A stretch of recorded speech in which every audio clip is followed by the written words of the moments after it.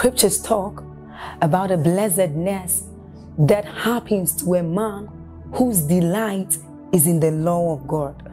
So as Psalm 1 says, it says, but his delight is in the law of God, and doth he meditate day and night. He says that that man is like a tree planted by the rivers of water, whose leaves do not wither, and who bears fruit in every season. As you're about listening to this message, we believe that your life is going to be like that man planted by the rivers of water. Your leaves are forever going to bear. And we know that your season will not pass by. You will forever shine and you will forever bear fruit. We have a lot of content to share with you. So we would entreat you to subscribe to this channel, as well as like us. Hit that notification bell to receive more updates from us, because we know that whatever content here is going to set you on course at every time. It's going to make you attain whatever stature that Christ wants you to attain. Thank you. So Jesus now comes representing the entire creation in that covenant, and went through the punishment that man should go through. And the Bible says he shall see the travail of his soul. This was a revelation given to Isaiah the prophet, that he shall see the travail of his soul and he shall be satisfied. According to the teachings of great men like E.W. Kenyon, he now says when the legal claims of justice was now paid for, you see that now the Father's heart was satisfied. Jesus made a public show of them. He says triumphing over them in it. Now the final battle, he goes to Satan, who the Bible called the god of this world, who had collected the keys of dominion from Adam through deception, and Jesus collected that key. And Apostle Peter teaches us that he now went somewhere that is called the bosom of Abraham, because the bosom of Abraham is not heaven. Oh, I hope you know that. There's no such place called the bosom of Abraham in heaven. There is a throne. The Bible describes about 12 or 13 things that we know and see in heaven. The bosom of Abraham is not there. Apostle Peter said Jesus went there and preached the gospel to them, and they believed. What was the gospel? Listen, I'm here with you now. Remember the promise he made to you through Abraham, that in thee shall all the families of the earth be blessed. He was not talking of money. He was saying, Abraham, because of your covenant, the Jewish nation will come out, and Jesus will come out of that nation, and whoever believes just like you believe, it will be credited to him for righteousness. That promise, I have come. Do you believe? They say, we believe. He said, come, follow me. And that was how they started going out. It's in your Bible. It's in your Bible.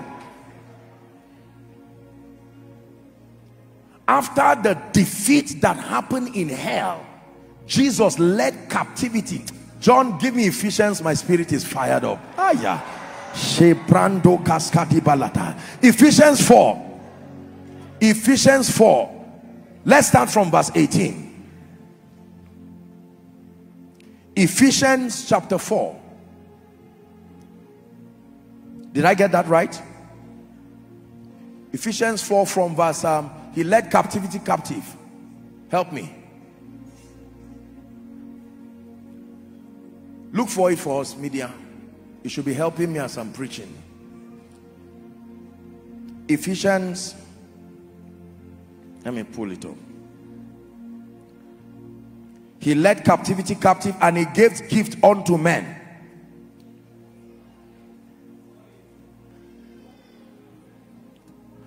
Verse 8. Thank you. Ephesians 4 and verse 8. Wherefore saith he, when he ascended up on high, he did what? He led captivity captive. In fact, let's go to verse 6. Let's start from there. One God, one Father of all, who is above all and through all and in you all. Now verse 7, pay attention. It says, but unto everyone is given grace according to the measure of the gift of Christ. Wherefore he said, when he ascended on high, he led captivity captive and gave gifts to men. Verse 9, powerful information now. Now he that ascended But what is it? That he also descended first to the what? Lower parts of the earth. So Jesus went there. He's describing it now. Verse 10. And he descended, and then when he was done, he now came to the earth. He ascended to finish his high priestly duty, and then he came to charge the disciples. This is the protocol. That's what happened. So he came out, and the Bible, your Bible says that when Jesus was done, now the issue of sin, death, the grave, hell was about to be. Do you know that if Jesus did not resurrect, that means that number one, death still had power, because the last enemy to be destroyed is death. And that also means that he's not exerted power over death, over Satan. It means that he was trapped in hell. So the Bible says on the third day, let me hurry up, by the authority of the Father, resurrection. When he resurrected first, the Bible did not say he resurrected alone. The departed saints, that they resurrected with him and walked around the streets of Jerusalem, and all men saw them. Are we together now? All men saw them. Now when Jesus resurrected, I'm hurrying up because of time, the Bible tells us that Mary saw him and she wanted to come and touch him. She said, Rabboni. He said, don't touch me. That means I'm not yet done with I just came out of the grave, but there is something I need to settle. He now went to heaven. Paul was shown this when he taught the Hebrew church, that Jesus now went to heaven. He was no longer a savior in heaven. He was a high priest and the lamb. He carried his blood into that tabernacle. Are we together? I've taught you. And now poured that blood upon the altar to atone for the sin of man once and for all. The moment he finished, listen carefully, the moment he finished triumphantly, a coronation service was held in heaven for him. The Lord said to my Lord, sit down at my right hand until I make your enemies your footstool. Philippians chapter 2 from verse 5 now. Let this mind be in you. Please give it to us. Which was also in Christ Jesus. Verse 6.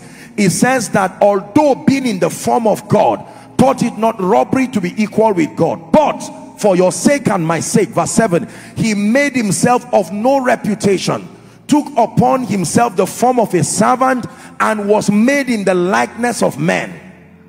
Verse 8, and being found in fashion as a man, he humbled himself and became what? Obedient to death. Think about it. Obedient, not obedient to the Father, obedient to death is another word of saying he became sin, because whoever has that nature of sin is a slave to death.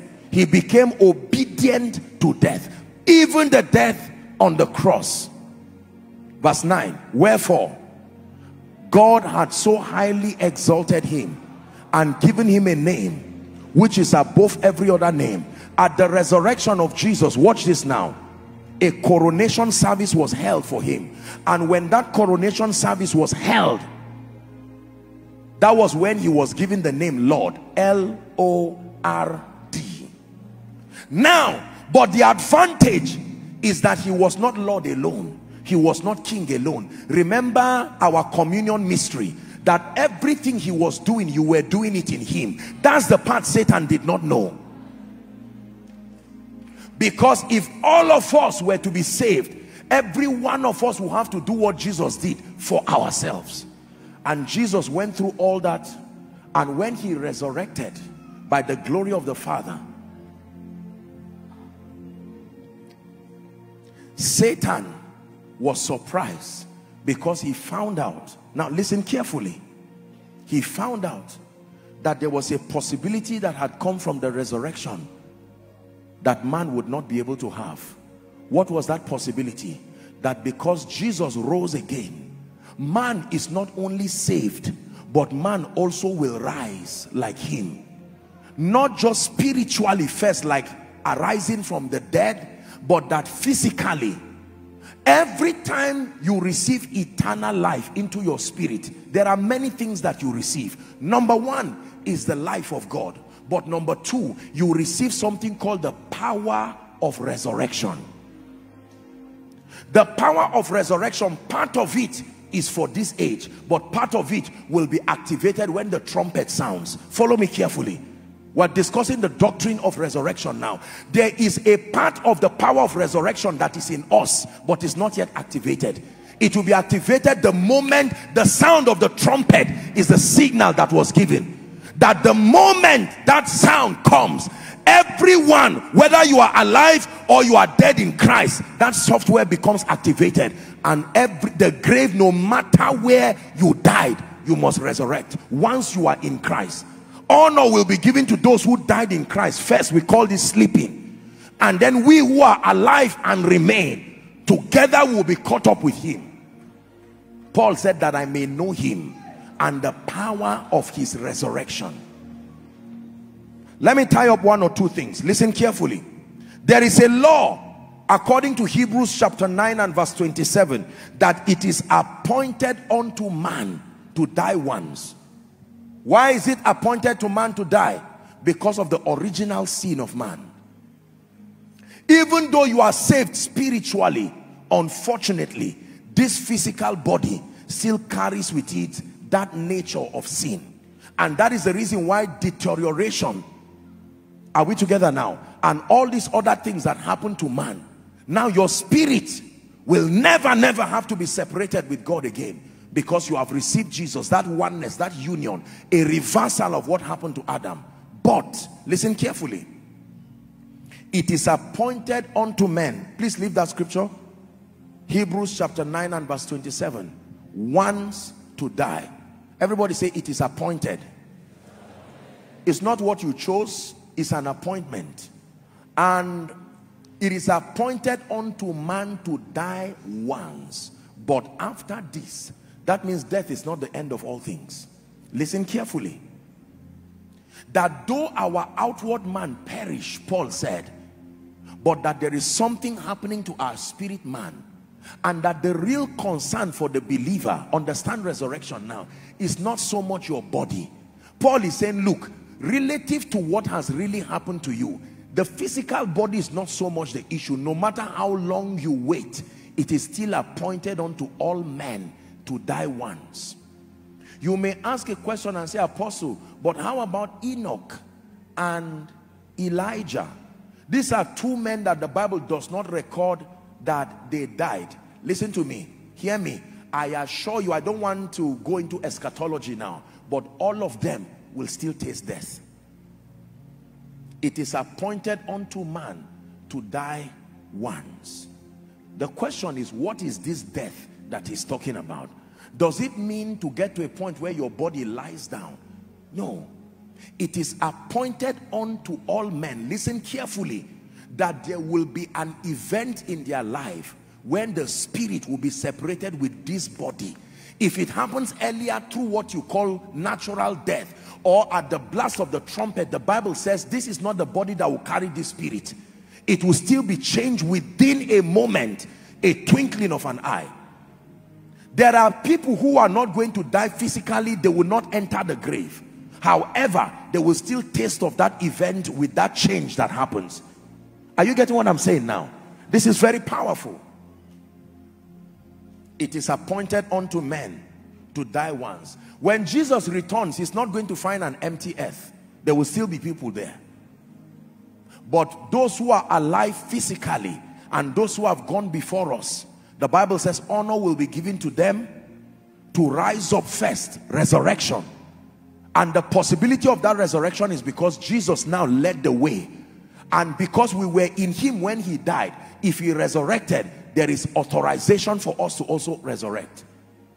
Are we together? Jesus could go to Hades because death could now kill him. He went there. When he paid the price of justice, he resurrected by the power of God. He conquered the grave, he conquered sin, he conquered death, and with that victory, he now handed it to the believer. Listen carefully. So the completion of the entire journey of redemption is not just giving your life to Jesus. It's also understanding that one day that you have defeated death both spiritually and physically, and that even if your outward man is ever shed away for your spirit to live, you find hope. Because even though you die, to die in Christ means that that software was still in your spirit, and that when the signal of the trumpet comes, another body will be given to you, and that spirit will return back. That means everybody who died in Christ, we will still have that glorious reunion, the resurrection. Now, let me teach you another very powerful concept. Jesus himself was teaching. John chapter 11 and verse 25. Jesus said resurrection is a person, not just an event.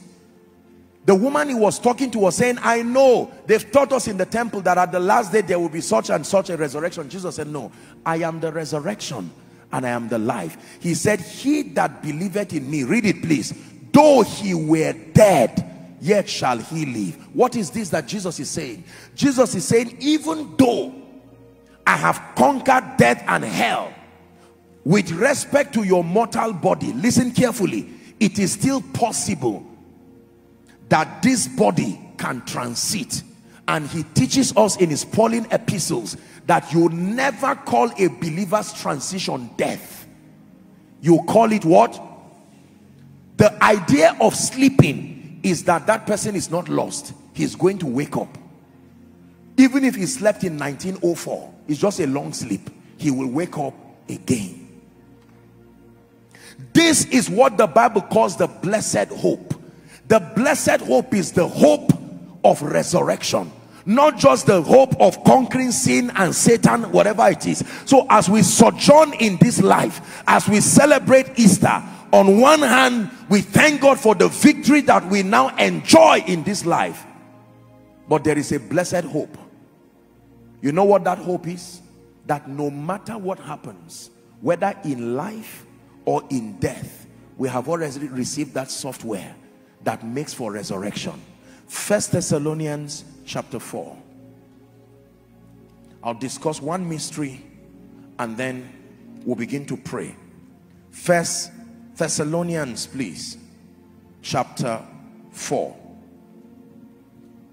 Paul began to teach us himself about the idea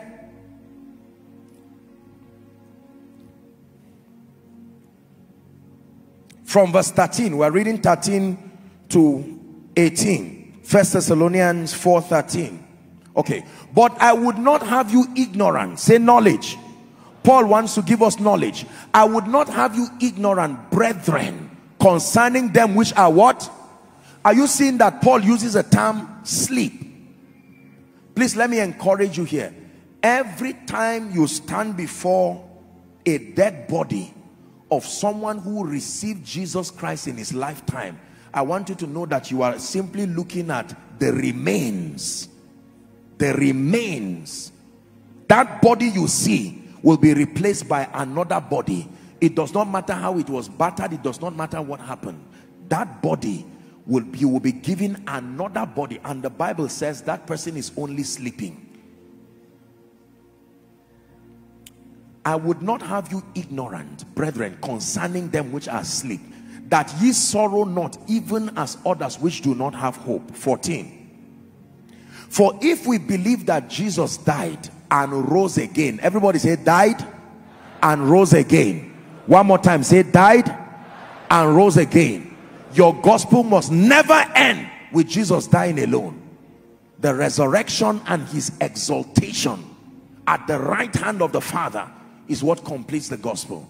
Even so, because of that, them which also that sleep in Jesus will God bring with him. 15. He now teaches us this is what will happen. This I say unto you by the word of the Lord, that which are alive and remain unto the coming of the Lord shall not prevent them which are asleep. Now notice how Paul is saying asleep, asleep. 16. For the Lord himself shall descend from heaven with a shout, with the voice of the archangel, and with the trump of God, and the dead in Christ, he's explaining it now, shall rise first. Not only first. 17. Then we which are alive and remain shall be caught up together. The word caught up together is the word that we know to now to be rapture, with them in the clouds to meet the Lord in the air, and so shall we ever be with the Lord. This is what Jesus died to achieve, that eternal separation. Notice the Bible does not talk about heaven here. It says be with the Lord. The location is not the important thing, it is the person. We will be caught up in the air and we will be with the Lord. Where I am, there you may be also, because you will be learning that heaven is not the only place God stays. There is something called a New Jerusalem, and he's coming back to the recreated earth. And when he comes back, because of that covenant of oneness, wherever he is, he said, I am the resurrection and the life. If I resurrect you, you will be with me. Everywhere I am, there you will be also. Can I tell you this? A day is going to come on earth. Look at me, ladies and gentlemen. I'm sure it will not be very long from now. We will wake up one morning like every other day. Don't you think you are just going to hear, ah, no. If you didn't hear it and you are remaining, it means you didn't make it. Look up. Let me teach you something. Laugh, but take it serious, because it will happen. It's not a parable. Let me tell you what will happen. The Bible says in a moment, in a twinkling of an eye. Please blink your eye for me. That's it. That is how fast it will happen. Repeat it again. Have you ever had an event so miraculous and so sudden? It didn't say in 5 minutes. In a moment, a twinkling of an eye, an event will happen on earth that has never been recorded. Billions of graves will open in a moment. Loved ones, some of them you have never seen them. All these people, these missionaries that died inside holes, water, all kinds of places. You would see a glorious transition, that resurrection. And the Bible says we who are alive and remain, in a twinkling of an eye, to look like we're all going together. And we will wave this version of earth goodbye, with all the nonsense and all the wickedness and the fuel crisis and all the trouble that keep plaguing people on earth. Rejoice only if you are saved, because I'm about to tell you the other side of the story. Listen carefully. The Bible says in that moment, I don't mean to scare you, but please listen to the other version. The greatest catastrophe, more than World War II, is what will be happening coincidentally. Because when about 2.6 billion people, professing Christians, exit this earth in a moment, what if the person exiting is the pilot flying you? What if the person exiting is the one responsible for some nuclear plant somewhere? You think they will wait for you? No.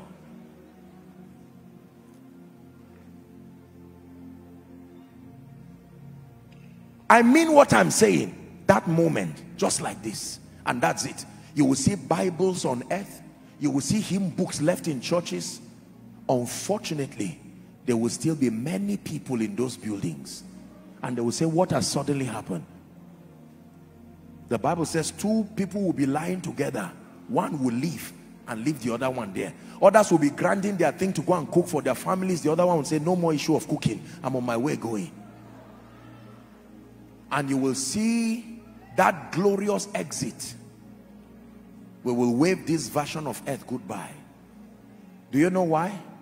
Because of the power of his resurrection. At that point, death will no longer have power over us. We will not live by blood again. No. The reign of living by blood ends the moment that trumpet sounds. The ministry of blood in our lives would have come to an end. We will live by another life.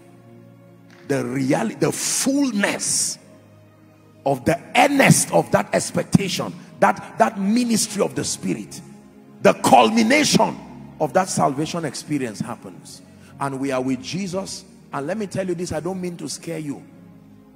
It is that catastrophe on earth that will lead to the ministry of the Antichrist. Are you seeing now? The chaos in the earth will be too much. There will be a need for a religious and a political leader to bring the earth in peace, because the chaos will be too much. Nations and governments will crumble overnight. And a world leader will come and say, find peace. His intelligence and his acumen, he will bring a level of peace that you cannot imagine. And with that peace, the Bible says for a period of about 3.5 years, and then he will unleash hell. Hell that will make World War II look like humanitarian services. I don't mean to scare you. This is the word of God. It's called written judgment. No prayer warrior can change it.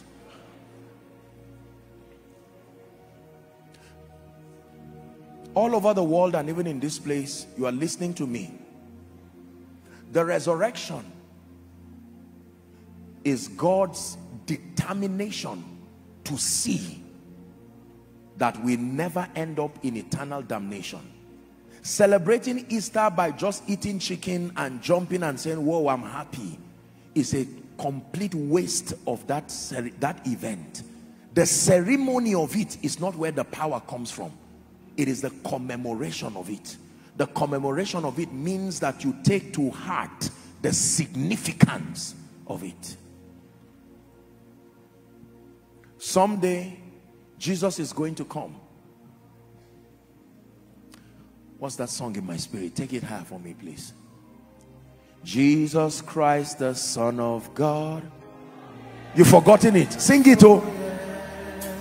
Hallelujah, he arose. Oh yes, oh yes. Hallelujah, he arose. The Prince of Peace arose.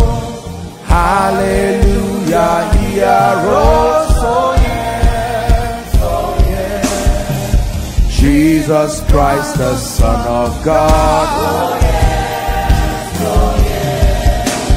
Hallelujah, he arose. Hallelujah, hallelujah, he arose. The Prince of Peace. Hallelujah, hallelujah, he arose. Oh yes,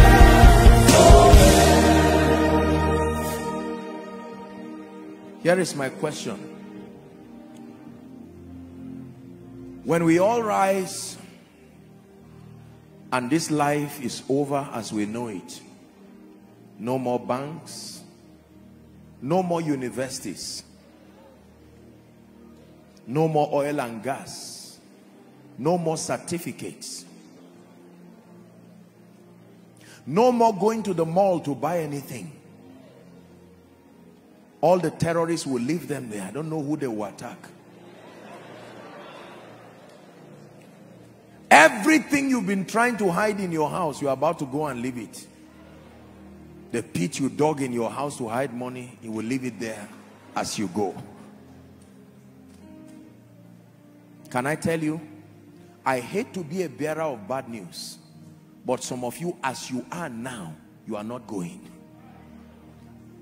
I'm not a prophet of doom. It is by the integrity of God's word.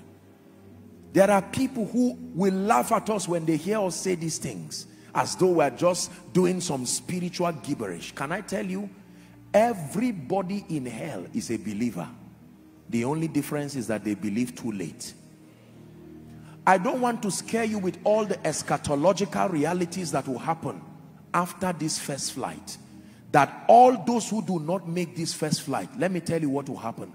The Bible says because of the torture and the persecution that will happen, that people will go to the mountain and beg death. This death you are running away from now. People will look for it and death to say, my ministry is over. I can't. People will beg death when hell and everything to be unleashed will be unleashed. Now listen please. I didn't come just to scare you, nor did I come to flatter you and lie to you. Paul said that I may know him and the power of his resurrection. Some glad morning when this life is over, I'll fly away. When I die, hallelujah, by and by, I will fly away. Can I tell you this? The question I want to ask is, some of you will be on your way going and you will look down and you will see your biological mother behind. Some of you will get up and you are already, that power of resurrection is already in you, but you will turn and see all your siblings. They will say, what is happening? And you have to leave.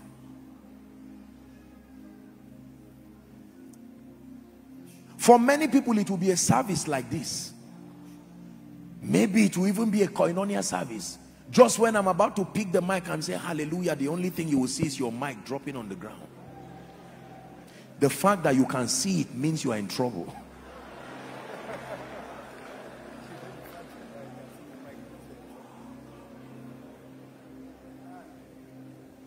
Can I tell you? Please look up. By the privilege of God's grace and by reason of what I do, I'm not a medical doctor, but I have stood before many dead bodies in my life. Many.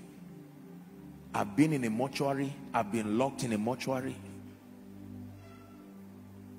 Every time I look at a dead body, two things come to my mind. Number one, every dead body also saw a dead body in his lifetime. And now he is that dead body that others are looking at. Can I tell you this? Money will not resurrect you. Education will not resurrect you. Tithes and offerings will not resurrect you. There is only one basis for the resurrection.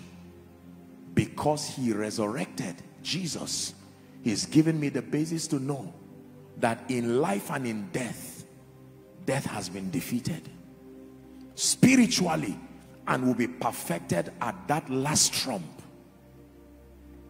Why did I come to teach you today? So that as you celebrate Easter, you only celebrate if that power of resurrection has been deposited in you by reason of acknowledging the substitutionary sacrifice of Jesus and placing your faith. Now you can celebrate. You can enjoy and know that I thank God for what has happened to me. Ladies and gentlemen, for a long time we heard that Jesus is coming soon. And for many people, they are laughing, coming soon, 2,000 years. There are two ways Jesus comes soon. He comes or you go. The day you leave, Jesus has come for you. Let me repeat, I'm not scaring you. You will live long. But can I tell you, even if you live 120 years, which is the benchmark we're giving, you can stretch through. Right? But I assure you by God, even Lazarus, who Jesus raised, still died. Everybody who was raised from the dead still died. So it is not just the physical living in this body.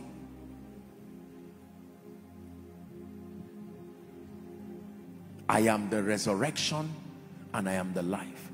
You can hear this preacher preaching and just laugh and say, wow, he's preaching well. On that day, when we leave, this sermon will be behind to teach you.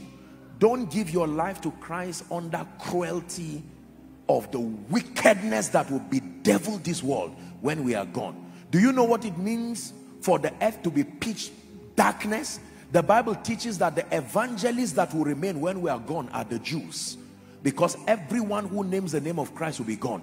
And it is only some of them who, although they came from Abraham, do not believe this truth. They will now go back. The Bible will suddenly become the bestseller after rapture. Everyone will be looking for the Bible to check what else will happen. We laughed at this group of people, laughing at them and saying they were wasting their times. Everybody will pick Bibles free and have to read, and they will find it there. People will cry and wail and say, God, come back. They'll say, no, this second one, it will not just be by you dying and going. The trumpet has sounded, it has sounded. Go and read your Bible and see the torture that is going to happen to people on account of the Antichrist. Thrown through fire, going through all of this that you cannot buy or sell until you receive that mark on your forehead or on the side of your hands. And those who escape, they will go to the mountain and say, fall on us, and it will not come. The only way out will be martyrdom. Now you have a chance, a cheap chance towards Jesus. I'm not scaring you. It's not a lie. It will happen. There is no point sugarcoating it. Ladies and gentlemen, it will happen. The Bible says, if our hope is only in this life, we are of all men most miserable. For Jesus to leave heaven and come and pay that price, he knows what is at the other side of that disobedience. My call for you tonight is, are you going to allow the work of the cross, his death, his burial, his resurrection, to just waste like that because of stubbornness and rebellion? Remember, the first thing that happened to man was disobedience. And the first thing that happened to Satan was rebellion. Do not allow a combination of rebellion and disobedience to separate you from him eternally. There are people who have been martyred because of this gospel. Church history is full of men and women who died believing in Jesus.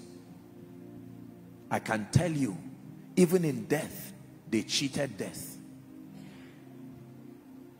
My precious and wonderful mentor, Miles Monroe, sadly, he died through a plane crash. It was so disheartening. Why would he die through a plane crash? Until I realized that he always said it, that in death he would cheat death. It is only your body that goes. Can I tell you this?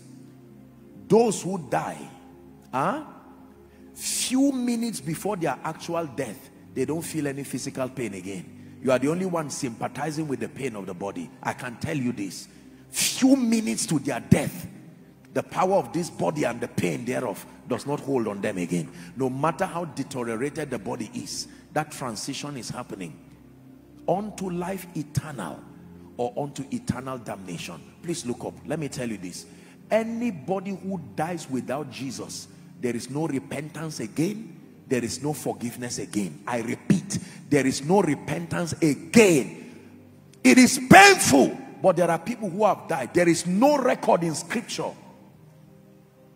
that from the time Jesus died and resurrected, anyone who died had the gospel preached to them in hell. That happened before Jesus resurrected.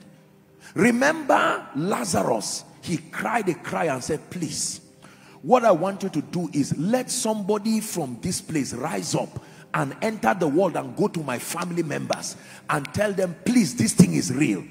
And hear the reply. He said, they have Moses and they have the law. If they don't listen to them, even if somebody comes out of the grave today, they will not listen to them. You don't have to wait until a dead body resurrects and tells you it is real. Here and there are people who have resurrected from the dead. Others have seen nonsense. What they have seen, we know from scripture that that thing is not a revelation from scripture at all. It's just divination. They were deceived. But there have been genuine encounters of people.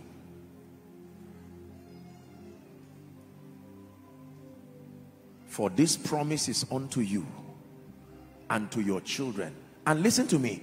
Don't sit back there saying, I'm happy, I'm glad I belong to Jesus.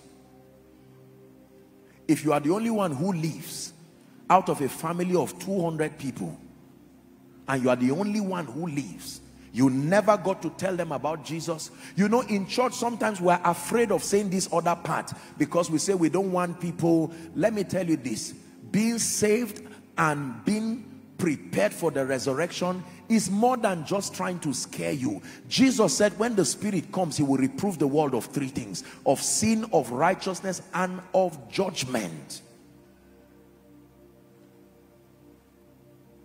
I've not been to hell as a revelation, so I will not come here and say, oh, I've seen demons, I've seen all kinds of wicked spirits, but I've not been given the privilege to go to hell to see it. But let me tell you the truth. The lake of fire, even hell, is real. Believers, at Easter, God mandates that we take a review, number one, of our lives and our destinies. Number two, we become active intercessors for those who are not saved. Because let me tell you, the catastrophe that happens when the church leaves, even your arch enemy, you will not want him to go through that kind of thing. Believe me. I told you that the catastrophe that will come to earth will make World War II look like humanitarian services.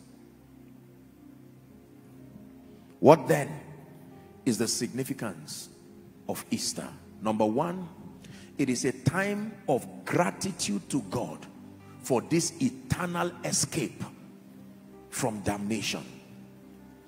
Gratitude to God for using his blood and his sacrifice on the cross to bring for us this eternal escape from damnation, translating us from the kingdom of darkness into the kingdom of his eternal Son. Number two, what is the significance of Easter? A moment of reflection. A moment of reflection. What does it mean to reflect? To think deeply,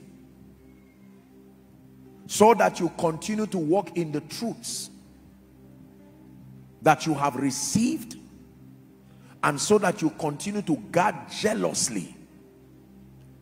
In another teaching, I hope in one of the series before the year ends, we'll be able to deal with this issue. I hope I will remember to bring it. Once saved, are you always saved?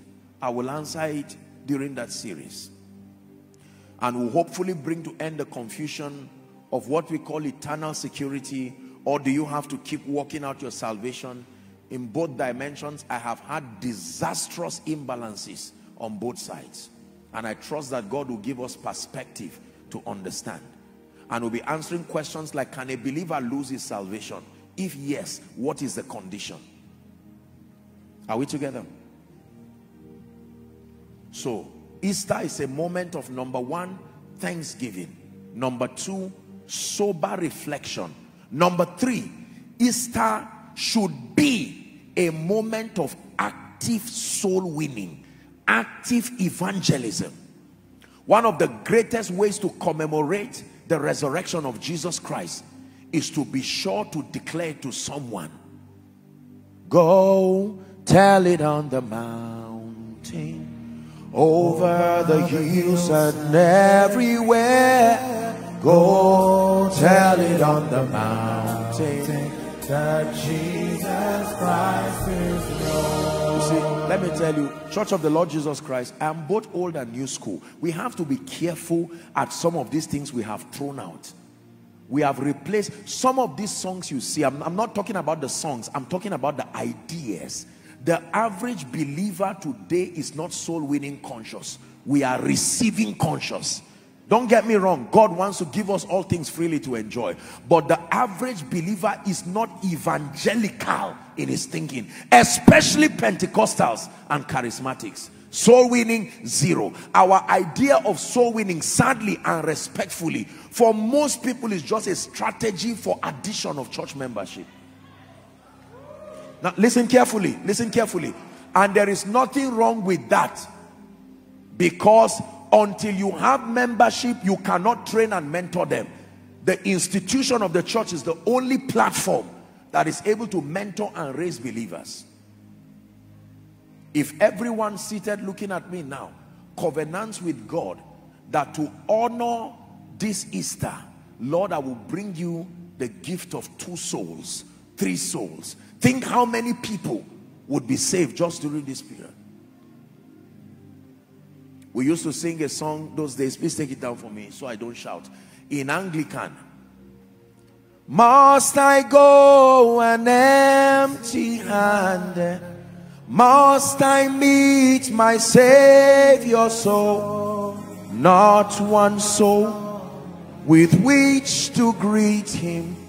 Must I empty-handed go? Hello. Scriptures exhort us from the book of Proverbs. It says, my son, attend to my sayings, incline thy ears to my words, let them not depart from thy eyes, and keep them in the midst of thee. As you have listened to this message, we believe that you are going to reap the blessings thereof if you attend to these words as well. That you will keep these words in the midst of your heart, that no matter the circumstance, your eyes are going to be fixed on these words. And as you have been blessed, we will tell you to share this message. Be an evangelist by sharing to others to be blessed.